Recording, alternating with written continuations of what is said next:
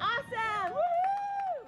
Dozens rallied downtown today. They are calling for San Diego schools and businesses to reopen immediately. Good evening and thanks for joining us tonight. I'm Steve Price. And I'm Alicia Summers. The group Reopen San Diego held a rally at Waterfront Park where supporters heard from local leaders and teachers push to end the COVID-19 restrictions. News 8's Heather Hope was there and has the story. Right, Steve and Alicia, dozens gathered here downtown demanding all sectors of San Diego to reopen now, from schools to businesses. Marking the one-year anniversary of so many lockdowns due to the coronavirus, they want everything to open up. Open! Hey! Open! Hey! Chanting to end COVID restrictions and reopen the economy. I don't know about you, but enough is enough. Reopen San Diego co-organizer Amy Reichert called out the year-long lockdown. Remember 15 days to stop the spread? Well, today is 365 days later. Former San Diego Mayor Kevin Faulconer, campaigning for California governor, said there's no excuse why schools aren't open. The rising anger from families and parents all across the state that says our kids need to be in the classroom. Straight up now, tell me, do you really want to love me forever? Pushing the return of live music, San Diego cover band titled Disappointing Joseph performed at the Waterfront Park rally, drawing nearly 100 people in the crowd. El Cajon Mayor Bill Wells blasted the recent high school Friday night football no fans in the stands policy. They had to line up against the chain link fence. They had to put their noses through the fence because somehow that's safer. Speakers challenged the shutdown, saying it's been devastating to small businesses and San Diegans' quality of life. Back then, the beaches were closed. Did that make any sense to anybody? Kids held up numbers to highlight the over 2 million signatures received for the Recall Newsom campaign. Hold them up high! Governor Gavin Newsom tweeted Friday that 1 year ago we made the tough choice to issue a stay-at-home order. We know this year hasn't been easy, but hope is here. COVID-19 rates are the lowest they have been in months. I'm very fortunate that last year my business grew by 50%, but I know that wasn't the case for many people. John Newhart's sanitizing equipment business boomed last year, and he says he hopes all businesses can soon reopen. Things are slowly kind of getting back to normal, but there's been too much control on that. And enough states have opened that don't face any of the issues. And even though San Diego County is expected to move out of the purple tier to the red tier next week on March 17th, the group Reopen San Diego says they will continue with efforts like these until everything's fully open. Steve and Alicia. All right, Heather, thank you. Now, this morning at Waterfront Park, dozens of people rallied to call for the return of in-person school. The rally was hosted by the Parent Association and Reopen San Diego Unified School District. Supporters of fully reopening schools say other states have in-person learning while California hasn't for its public schools. District Attorney for the county, Summer Steffen, was there to support their cause. I'm fed up with hearing about how children are our future, but then putting them last in line every single time. The rally comes after California rejected the applications for several school districts to reopen this month. San Diego Unified still has the reopening target date of April 12th.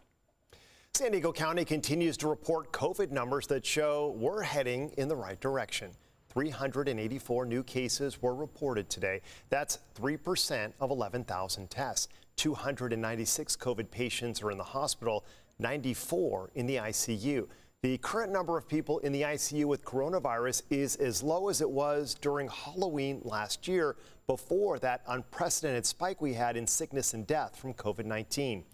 10 deaths were reported today, making 59 for the week. Still 59 too many, but it is the lowest weekly death count we've had since November. Now to our cold, wet weather over the last few days. The recent storm brought lots of rain and plenty of snow to our local mountains. It was chilly this morning when I got up, for sure. News 8's Carrie Lane in for Sean tonight. She's going to let us know if more rain is on the way. But first, let's go to News 8's Teresa Sardina, who went up to Laguna Mountain to see how San Diegans enjoyed a snow day. Steve, Alicia, and Carrie, there's definitely enough snow to build a snowman. We're here at Mount Laguna. We got here around 12.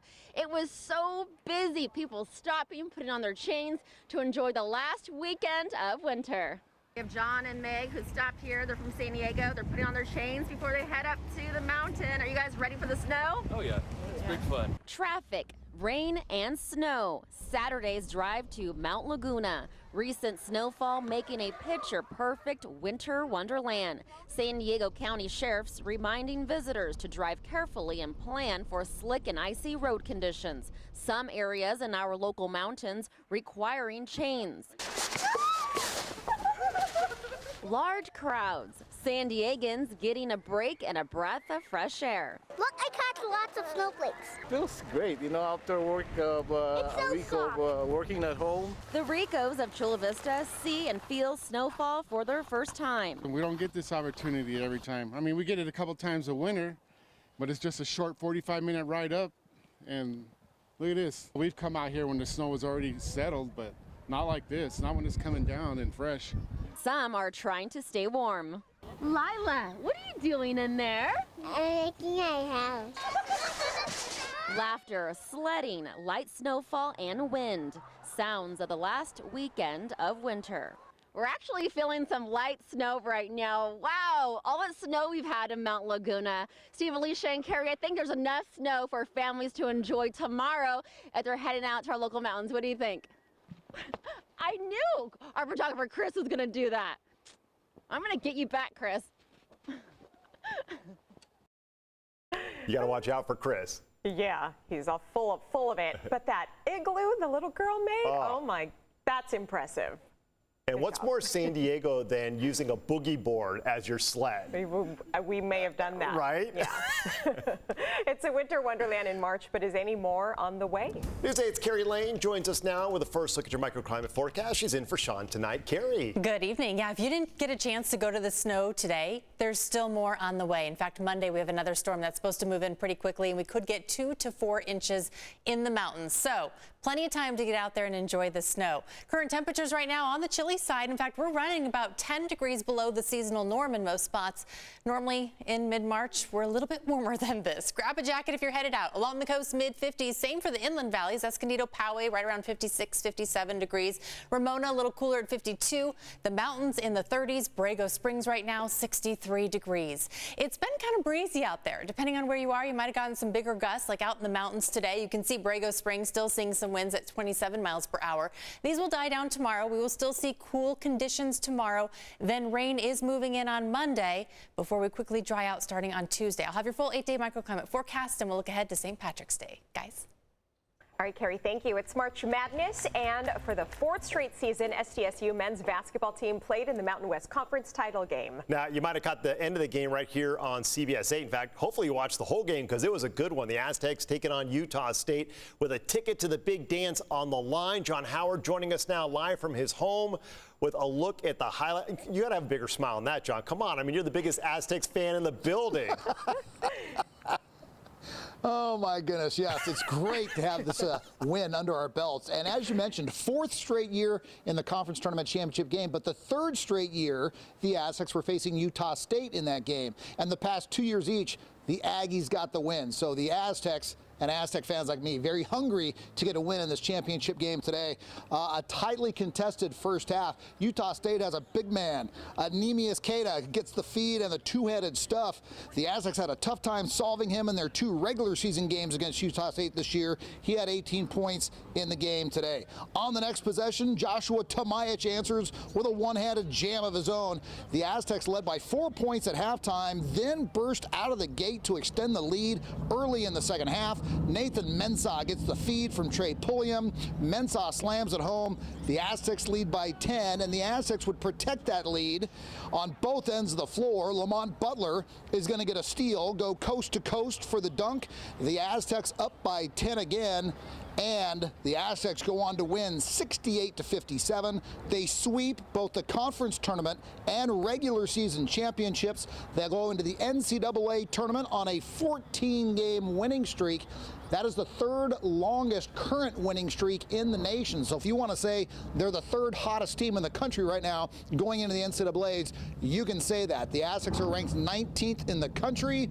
Gonzaga, the USD foe, is #1 ranked, and they're undefeated on the season. So the Aztecs, if they want to win a national championship, they've got to get past the Zags. But It's great to see State as a two-conference banner-hanging season, winning the regular season and the conference tournament championship, and now they go to the NCAAs. And you know, John, what is really cool is that, I mean, Utah State, they were playing for their tournament lives. The Aztecs are going to be in win or lose on that game. Utah State had so much more to play for, and San Diego State was like, we're taking it this year. Love that. Yeah, absolutely. I think the Aztecs were sick of losing to Utah State in this conference tournament championship game, and they were tired of losing to Utah State this year as the Aggies beat them twice during the regular season this year. All right, go Aztecs. We have a lot to be excited about. You're wearing your Aztecs colors. More than John, fake fan. It's all right. I'm carrying it for you, John. You got to love that. And I'll have some sound for you coming up later in sports. All right. We know where your heart is. John he bleeds black and gold. Black and red, I'm trying to say. Yeah.